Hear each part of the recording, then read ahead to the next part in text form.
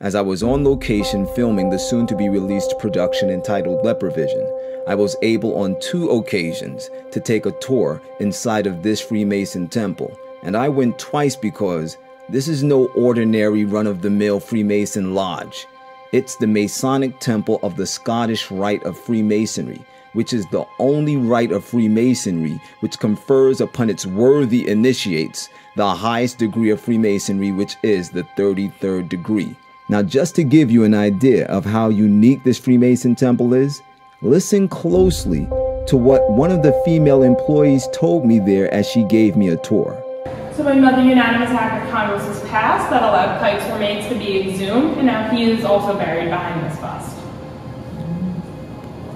So by unanimous act of Congress, the revered 33rd degree Freemason Albert Pike, the author of the book Morals and Dogma, which is revered as the Bible of Freemason ideology, had his remains exhumed, meaning they were dug up, and they are now buried behind this statue of his likeness inside of this Freemason temple.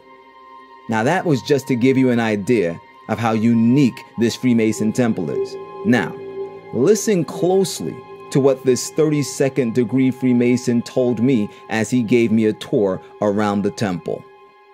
Right, an ordo ad chaos, order out of chaos. An ordo ad chaos, order out of chaos. So notice, within this shrine is a stained glass window with the words Ordo ab Chaos, which means order out of chaos. And there is pictured a very distinct link design on this stained glass window, which is directly associated with the Freemason concept of chaos. So the face of Medusa represents chaos and a lack of knowledge. You know, the snakes is chaotic. And then she's surrounded by depictions of the four. The face of Medusa represents chaos and a lack of knowledge. You know, the snakes is chaotic. So this very distinct chain link design which is seen on the left, and the face of Medusa which you can see pictured on the right, both of these are symbols used within Freemasonry to portray the occult concepts of chaos and a lack of knowledge.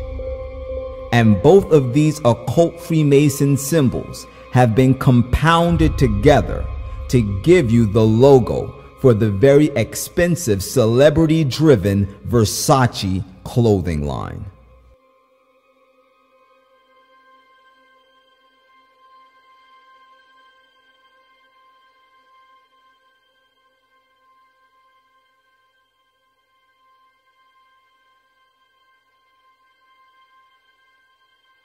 Whether they know it or not, the majority of the largest celebrities in our world have been turned into billboards to display these occult symbols of chaos and a lack of knowledge.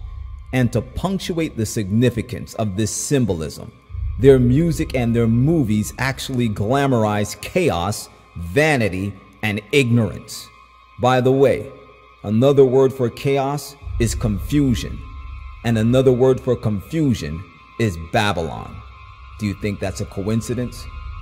Listen, the Bible tells us in the book of Revelation chapter 14 and verse 8, and the second angel followed saying, Babylon is fallen, that great city, because she hath made all nations drink of the wine of the wrath of her fornication.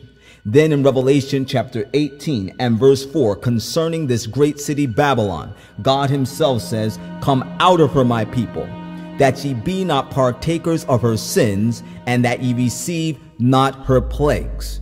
I'm warning you, it's time to wake up and stop following the tenets, the ideologies, the deceptions of Babylon, and to stand as one that has been made in the image of God before it's eternally too late.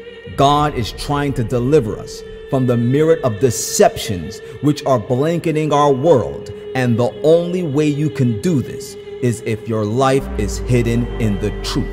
And Jesus said in the book of John chapter 8 and verse 32, and ye shall know the truth, and the truth shall make you free.